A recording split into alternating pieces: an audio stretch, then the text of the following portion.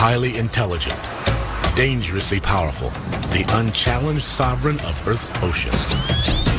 They are the orca, killer whales, and their complex societies extend back into antiquity. But does our modern society now threaten theirs?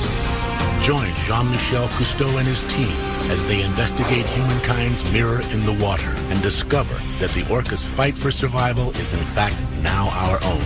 It's Jean-Michel Cousteau, Ocean Adventures.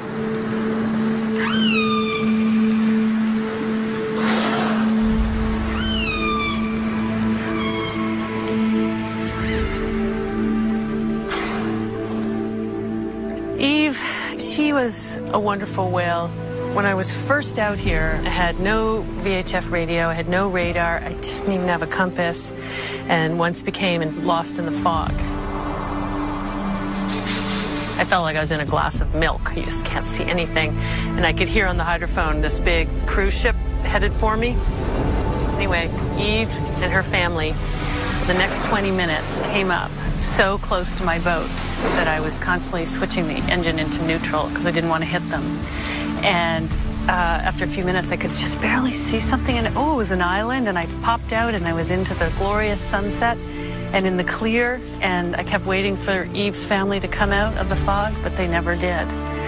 And that was, for me, it was like worlds colliding, trying to figure out what had gone on, that she had turned around, that she'd stayed by my boat, and then when I was safe, she turned around again. And at that moment, I believed all the stories about dolphins pushing sailors to shore. I don't know what it is about these whales, but they do things like that, and everyone studying these whales sees the same thing. They are our counterparts in the sea, the most complex marine species on the planet. Orca, the ruler of the ocean. Male orcas can be 9 tons, 32 feet long, with a towering dorsal fin 6 feet tall. But crowned with a smaller curved fin, it may be the females that rule the pod. They are the most widely distributed marine mammal in the world. Their realm extends from the Arctic to the Antarctic. Largest of the dolphins, orcas, also called killer whales, number fewer than 100,000 worldwide. And finding them will take Jean-Michel Cousteau and his team across the globe, accompanied at times by his son Fabien and daughter Celine. The Cousteau team will journey to both the northern and southern hemispheres as they seek out killer whales in the Pacific Ocean. The team will discover that people and orcas share surprising similarities, even similar needs, a fact made clear by their experiences with Keiko, the world's most famous killer whale.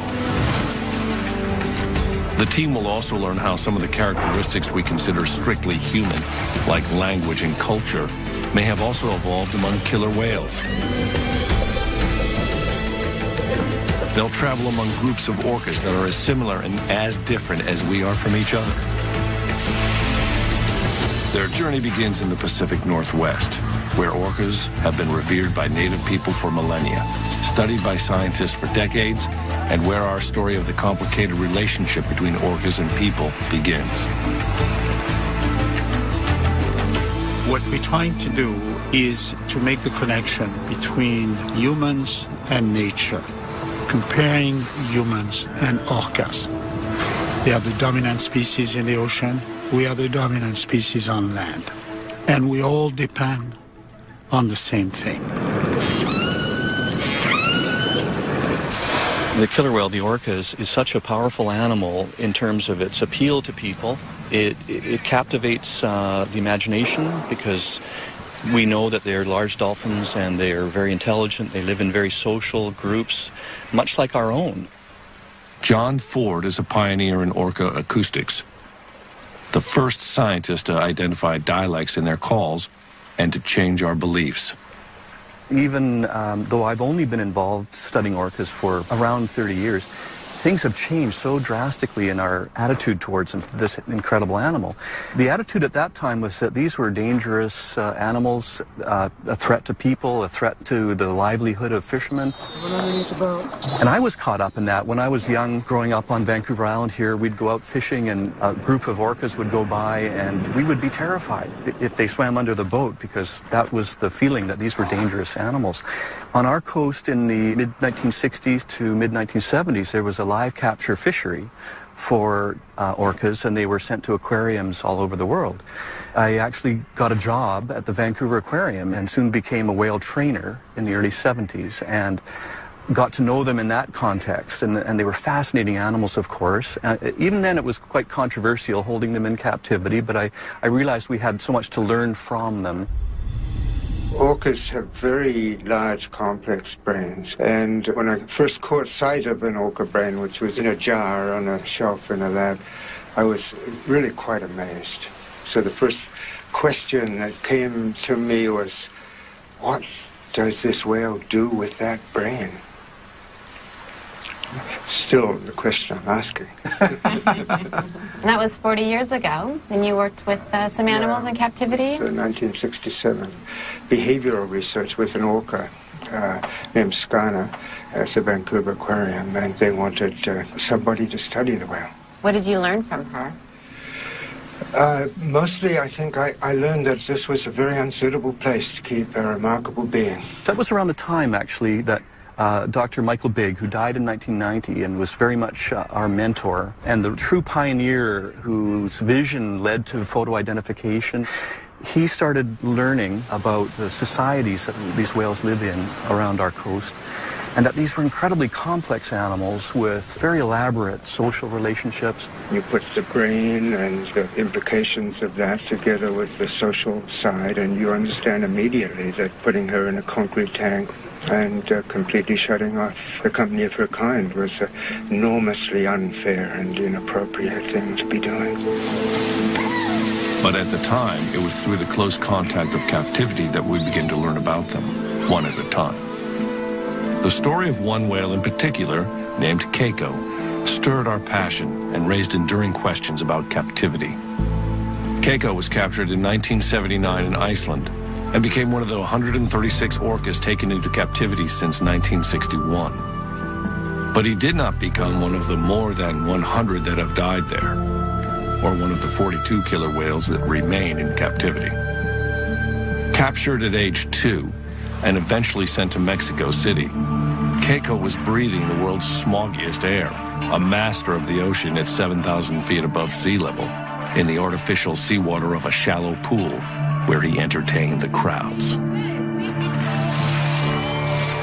Keiko would have lived his life in poor health, swimming in circles, except for one thing. He became a movie star. As Willie, he was free to 10 million film-going children. But in reality, Keiko went nowhere. The stress of his environment caused a skin disease, which spread as his health seriously deteriorated. The real whale was slowly dying, and Keiko had to be moved. When it was learned that Keiko was still captive, millions of children wrote in, demanding his freedom, and a spontaneous movement was started to free the sick whale. Keiko's owners donated him for the unprecedented experiment of reintroducing him into the wild, and the Oregon Coast Aquarium customized a pool for his care. Suddenly, the reality of freeing Keiko became far more interesting than the movie, as Keiko began a long and complicated journey toward freedom. Ultimately, true freedom for Keiko would mean being accepted into a pod of wild whales, since orcas live their entire lives in tightly connected social groups where all members are related to each other. It's now understood the best chance for Keiko would be to find his mother. It very much is a matriarchal society, or matrilineal, in that everybody in the group is related through female descent to a female ancestor. Individuals stay with their mother or their grandmother for the whole life. And it took some years to really understand that, because it is very unusual in that the large adult males never leave the group. The bond between a mature male and his mother is very, very strong. I know that Eve, the whale that came to you in the fog, was a matriarch. What happened when she passed away? Eve only had 2 sons, no daughters. And those 2 males went around Hansen Island for weeks and didn't survive her death for very long. Generally, the males will join their sister's family, but they become a loose satellite. They never again have the bond that they had with their mother. It's a unique social system. Orca is a very conservative animal. Basically, you only socialize with somebody who your mother introduced you to. The resident populations on this coast are really fairly clearly divided socially into 2 different groups. The northern residents, it's about 240 whales, 16 pods. The southern residents are around 90 whales, 3 pods, quite a bit smaller. What's really interesting, and we don't really understand this, but they never mix. And then we have overlaying that, we have transients, the mammal hunters. They don't mix with the residents, but they will often mix with other transients. And then occasionally we have these offshore whales, and they don't mix with these others either. So we have these whales that in many ways are just focused on their very familiar neighboring groups that are of the same lifestyle. It's a pattern strangely familiar, much like human tribes, existing near each other but separate, with languages and behaviors learned and passed on over generations. We define it as culture, and for both humans and orcas, different cultures exist among the same species. That was beautiful. Did you get that, Carrie? Yeah, I think so. That was amazing. Huh? See, I told you those 2 boys, huh? And they both did that. Yeah, They both did.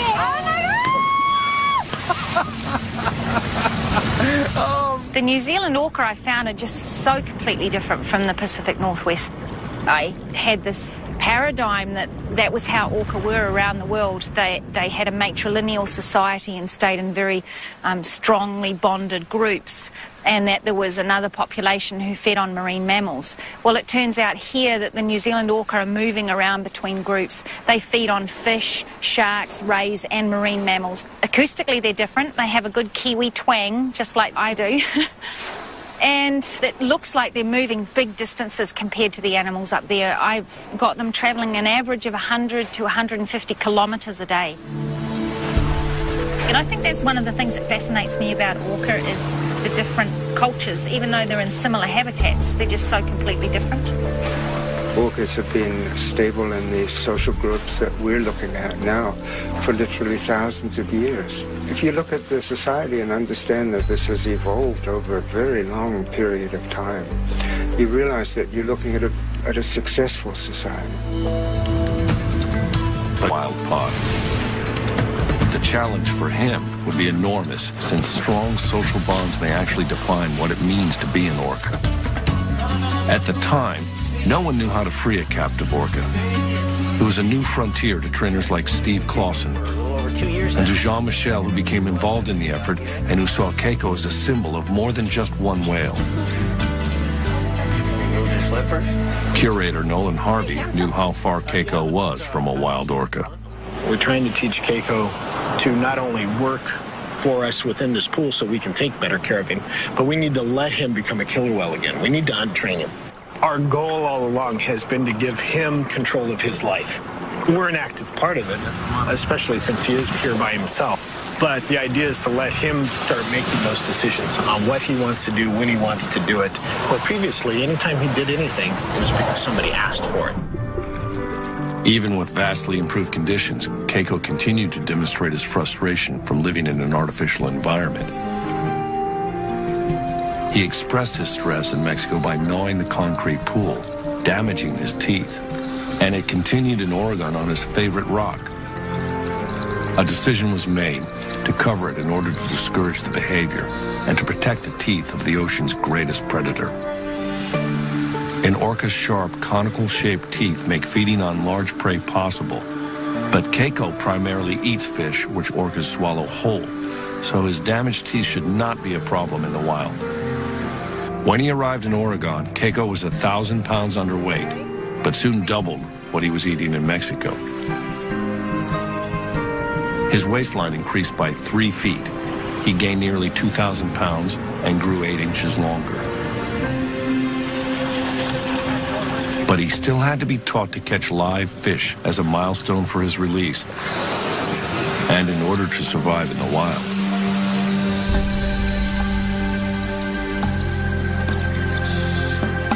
accustomed to only dead fish, at first he treated the live meal like a toy. Surrounded by walls, Keiko had never been observed using echolocation in captivity. And to a wild killer whale, it's a fundamental skill. The whale's hearing spectrum is many times ours. Their sensitivity is incredible. They see with sound, so when they're finding food, they use their echolocation. They make sounds, they get echoes, and they can turn that into a mental three-dimensional image somehow.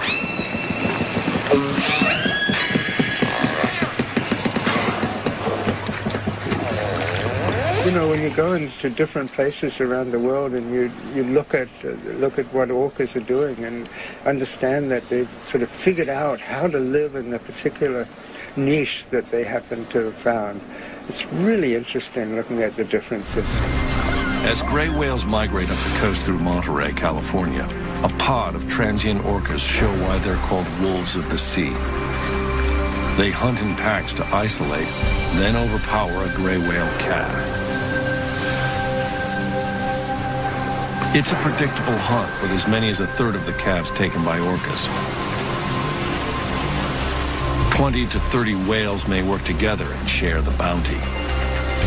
Sharing seems to be really important in these groups. It seems to be part of the way that the whales live together to avoid competition. Certainly they food share when it comes to feeding on larger animals, but that's probably more a facet of the fact that these things that they're feeding on, like whales, are so big and there's not many of them. In terms of, if they kill one, then everybody has to feed on it. A female, the best hunters, will bring up a fish, and others from her matriline will come over and share that prey item. What's kind of surprising for the residents, they will share even a salmon that's perhaps only 5-10 pounds. They will share that, even though any whale in the group could easily swallow it. It has given us a new appreciation and insight into the workings of their society. That said, even though their dietary preference is culturally maintained and driven, they don't seem to be really adaptable in the short term. It might take a while before they can start focusing on alternative species. Killer whales are real traditionalists. They only do what mom did. They eat when mom eats, and they socialize with the whales that mom socialized with. They really don't like to branch out.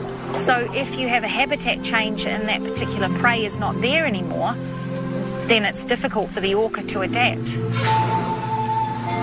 Within decades, and for a variety of reasons, orcas throughout the world may be at the crossroads of adaptation or extinction as their prey diminishes, something the resident whales of the Pacific Northwest now face. It's a growing issue for the future, but is similar to the question of whether Keiko would be able to adapt to hunting live fish in the wild. Without another whale to teach him, Keiko initially seemed confused about the shift in his diet, until finally either hunger or common sense kicked in, and he began to catch a few live fish. In the wild, that wouldn't be enough. Using ultrasound to measure Keiko's fat layer or blubber, the staff identified where it would show if he weren't eating enough. In theory, by measuring his blubber so easily in the wild from an extended pole, scientists could know if and when they would have to intervene. They did know that Keiko would have to be in better shape than he had ever been, so even his 30 different toys were designed with a purpose. Filled with water, a 200-pound ball became Keiko's workout. When he first arrived, Keiko could barely hold his breath for 3.5 minutes.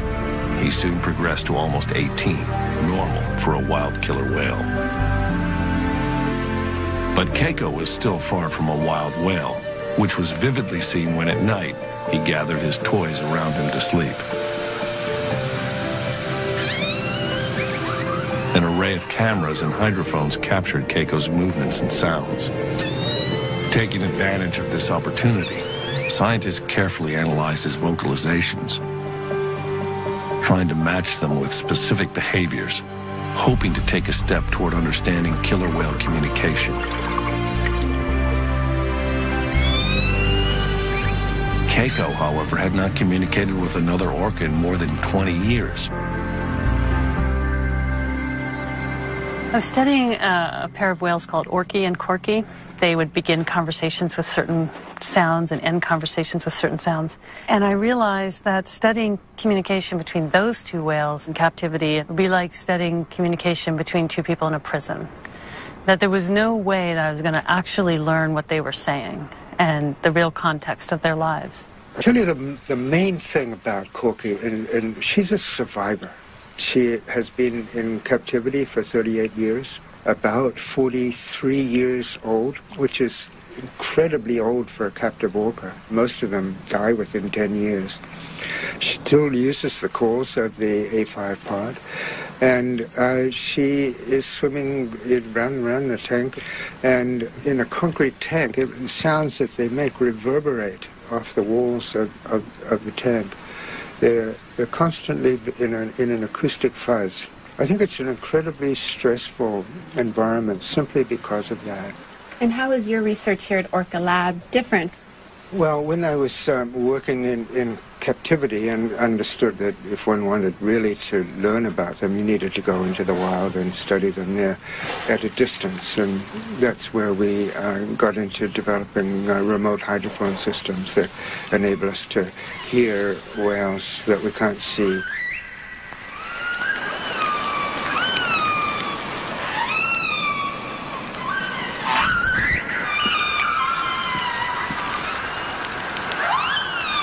We have a network of hydrophones, covers about 50 square kilometers of the area around us, and we have speakers all over the place. We're listening to all of them all of the time, 24/7, 365. But we're normally listening to a space, and there are many voices in that space. In a sort of general sense, we understand when the whales are doing certain things. We understand when they're chasing fish, for example, because we're hearing echolocation. We understand when they're resting, because they make these really sort of low-energy calls. But we don't know who the voices belong to. So I think a really fascinating area to get into is the question of who as individuals are we listening to. And if we can understand who's speaking, maybe ultimately we might begin to understand what is being said. I wanted to take all that I'd learned in captivity and apply it to wild whales. And so I contacted a brilliant scientist in Canada, Dr. Mike Bigg, and I asked him, do you know what family of whales Orky and Corky came from? Which sounds like an extraordinary request, but he at the time was photographing each dorsal fin and saddle, learning to tell them apart, collecting all the pictures from the capture, and there was a bunch of pictures that showed this whale we now call A23 with little baby Corky just before she was taken from her mom. So I had no boat experience. I threw everything into a pickup truck and we pumped up the Zodiac in Alert Bay, and we went out there, and I stopped and I put the hydrophones down, put on the headsets, and it was her family calling. And for the first time, I heard these sounds in their natural environment just rolling on and echoing. And my first feeling was enormous guilt that it was me that was there, not Corky. But that's how I found them. One promising factor in Keiko's finding his family was that orca calls can be heard 10 miles away. There was hope for a dialect match among the North Atlantic orcas, where Keiko would be reintroduced, 100 miles from where he was captured. To prepare for his move, a bay pen was constructed in a pristine Icelandic bay. Finally, the day arrived to return Keiko to the home he barely knew.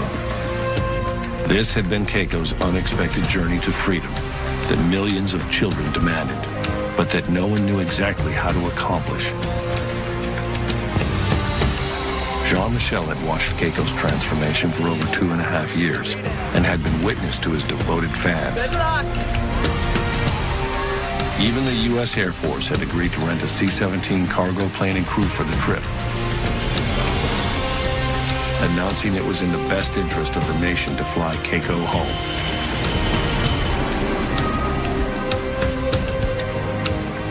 He was covered in ointment for the flight to protect his skin from drying. After 15 anxious hours out of his element, Keiko was at last returned to the cold ocean waters of his birth. It was seen as the first step to restoring what had been taken away when he was captured. Keiko would first have to acclimate inside the confines of the Bay pen.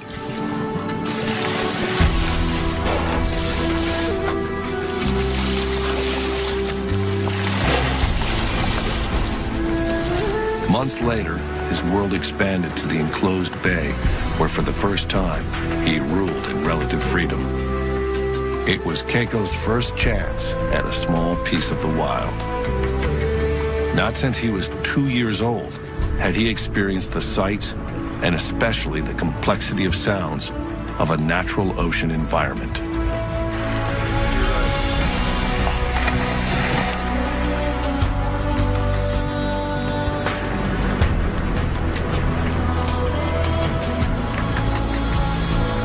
It had been 23 years, half his expected lifetime, since Keiko had even seen the bottom of the sea.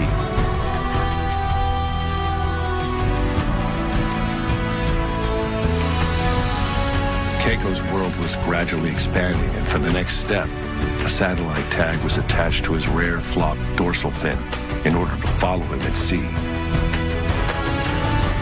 Its attachment was no more painful than piercing an ear, but the tag and Keiko would have to wait another season following complications to be tested at sea. Finally, in the summer of 2000, sea trials began. Everything from then on was up to Keiko. The difficult promise to give him the choice of freedom had been kept.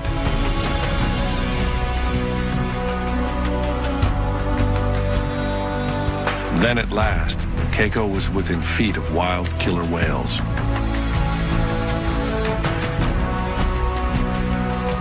He seemed enthusiastic at first, but then experienced what might have been shyness or fear and turned back.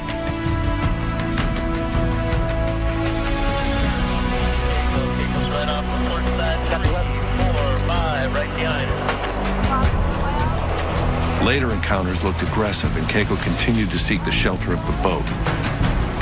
Right there, Chad. Right there. Of course it's speed, Michael.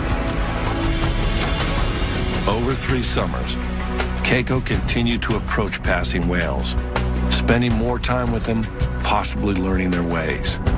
Then in 2002, after watching a pod feed on herring, he simply swam away in the proximity of whales. For over 2 months, Keiko was tracked by satellite. His course revealed no details about his experiences in the wild, but he emerged 1,000 miles away, sufficiently fed and unscathed. An enormous success.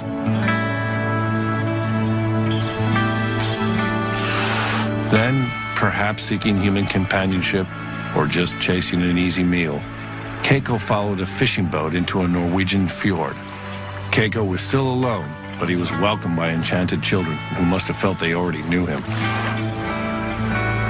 Strong bonds are undeniably formed between captive orcas like Keiko and people. But we've been slow to consider that the ocean's greatest predator, wild and free, may also be curious to understand us. Hey, I see you there. Come on. Come on. Hello. Hello. Who's that? Come on. Hello. What you doing? What are you doing?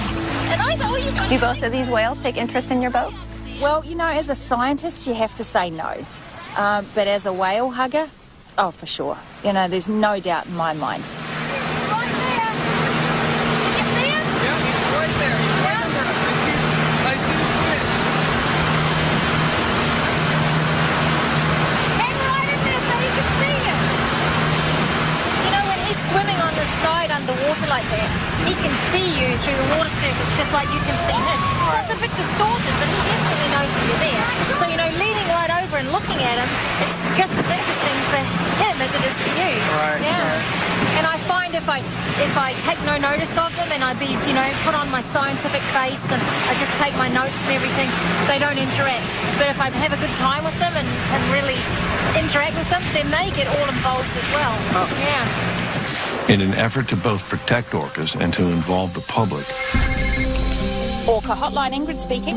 Ingrid founded the Orca Project Hotline. Oh, that's fantastic news. And so what direction were they going when you saw them? Her nationally advertised number rings with reports of orca sightings and strandings like that of the whale she named Ben. Oh, Ben.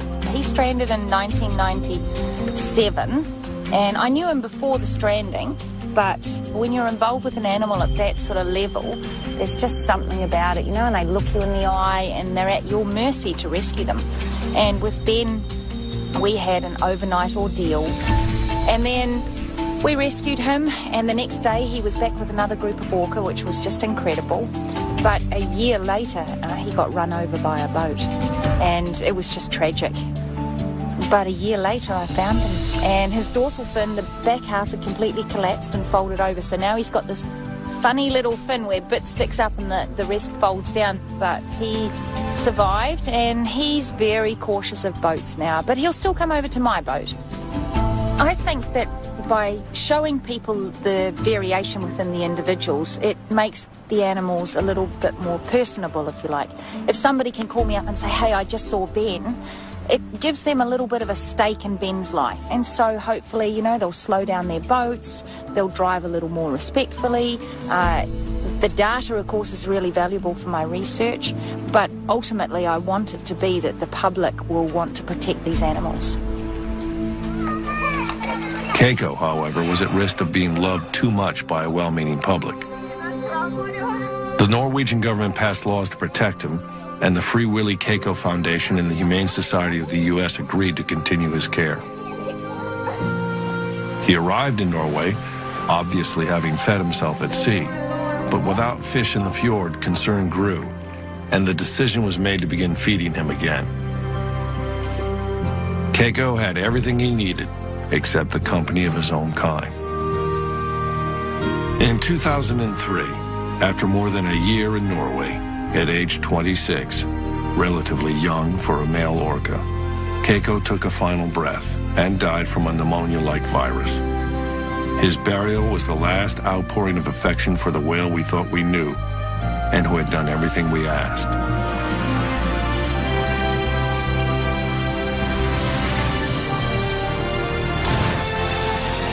Keiko was the whale we had forever changed. And no matter how good our intentions, he was the whale we couldn't fix for him to become what nature had intended, an orca in the close company of other whales. It wasn't possible, even for the world's most loved, most famous whale. I think it would be quite impossible for anybody to propose capturing an orca, at least in North American waters at this point. So I think in that sense we've come quite a long way in terms of public attitudes. In terms of what we understand about orcas, we've also come a long way. I think at this point we understand enough about orca society to realize that this is complex and remarkable and fascinating. And we don't have the whole story yet, but what we do understand is really, really interesting. The debate about returning captive orcas to the wild and keeping them in captivity continues passionately, especially as we learn more about them, and continue to discover that there may be few other species more like ourselves. There do still remain countries tolerant of capturing orcas, but in most of the world, any up-close, hands-on contact comes when a whale ends up on the beach, stranded. Ingrid Visser is again changing what we know. You know, there was a lot of controversy, and there still is, about saving stranded whales and dolphins. People say that they have crushed internal organs from sitting on the beach for so long, and then other people say that they're no longer viable. The stress hormones and all of this sort of thing, that these animals can't reproduce, and that they're basically a drain on society if you put them back, because they're going to be eating fish and contributing nothing. So Miracle, she's stranded. She was rescued, and then I saw her again after the rescue 3 years later. And then about 5 years later, she had her first calf, and that calf is called Magic. So it was really, really incredible to see Miracle, who had this stranding event, been rescued and then had her very first calf, and the calf has survived. So yeah, magic it was. Come on! How cool is that? Wow.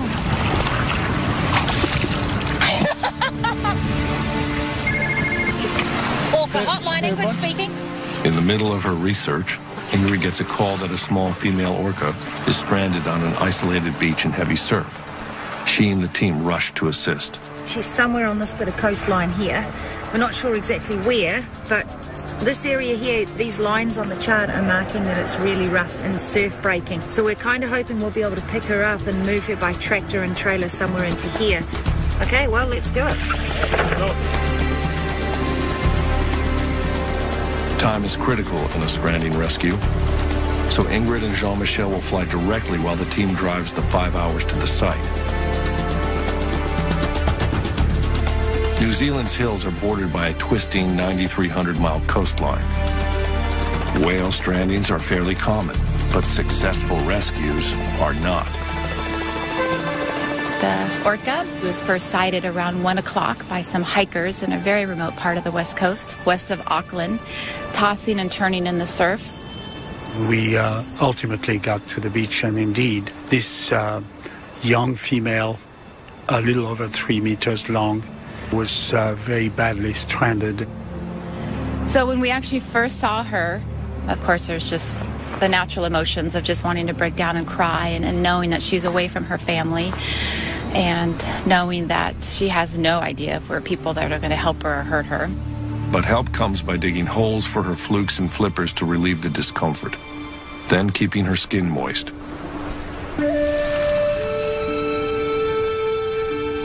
She was probably not alone, struggling in the surf, and another whale may have tried to pull her back to sea, judging from the marks raked across her tailstock. Ingrid names her Reiki. Most important to her survival is keeping the young whale hydrated after hours of stress on the beach. Ingrid is successful in getting her to accept a tube bringing water. Yeah. It's a triage that also involves reassurance and comfort.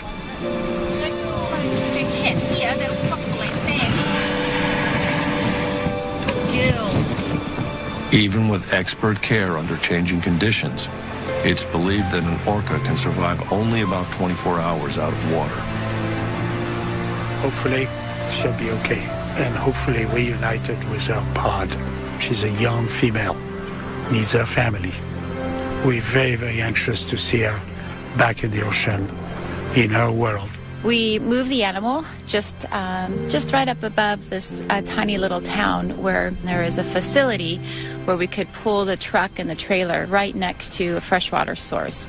So we had a hose where we could water her down, and we had an ongoing watch throughout the night. But finally, by 4 a.m., we knew it was time for Ingrid and Carl and the team to discuss what the options were to get her back into the water. There is her family. Carl and I have done orca strandings before, where 2 hours after we released the orca, it met up with its family. So it can be a long way away, and the animals will return if they hear her, but they won't be able to hear her calling if she's inside here over the bar with the surf. But then if we take her to the other coast, it's 100% guaranteed she won't find her family immediately. Yeah. That's the worst con. For both scenarios, is that where is her family? I defer to you more often, not biological, in terms of your knowledge of the animals. In terms of running operation, staying here and releasing here is, as you can appreciate, by far the most appropriate thing to do. It is definitely, but for her, I think it's better to have her on the other coast. And she knows very well that pods here off the North Island will visit the west and east coast frequently. So she felt confident putting this animal in the east side of the country, that there is a very good chance that this young whale will hook up with her family in the near future. A decision is made to move Reiki to the east coast, and the team prepares for what must be done to save the whale. For the heart monitor, we put it on early in the morning, and Ingrid wanted to keep track of her heartbeat throughout the rest of her time on the flatbed. It's becoming clear to the team that a positive outcome for the rescue is not guaranteed. This guy come.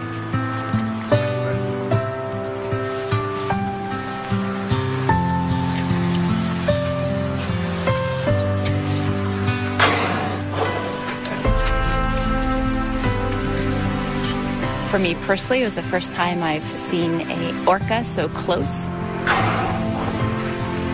But Ingrid, with her trust in us, we really were not only filming and assisting, but we were participants. And when she had asked me to sit next to the whale and help keep the heart monitor on her the entire time, it was my job then to really have that continuous touch with the animal and really hopefully transmit my calmness to this animal. And her heart was very normal, was average between 60 and 80 heartbeats per minute. And there were times when it even dipped a little bit, which was hopefully a sign of her calmness.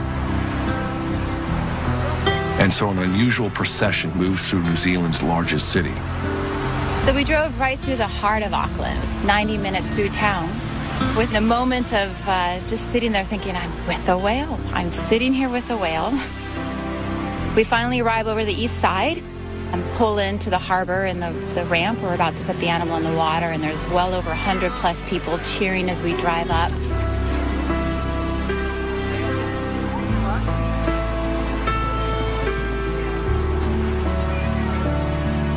The whale is gently rocked into the water, but is disoriented from the ordeal and lies still. From there's a full flood of emotions. And at first, the animal is hardly moving at all. And Ingrid's like, it's all right. You know, her muscles, if you could just imagine your muscles just cramped for hours and hours and not being able to stretch. So she just is probably just, you know, stretching out and getting back into this fluid environment. And finally, Ingrid says, just have some of the people back away and only 2 of you stay close to her to support her.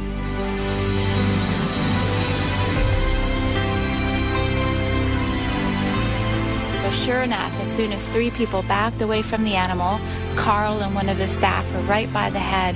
She just gives a big kick of her tail, and you just see the movement in her dorsal fin just slice through the water as she slowly travels out in the deeper water.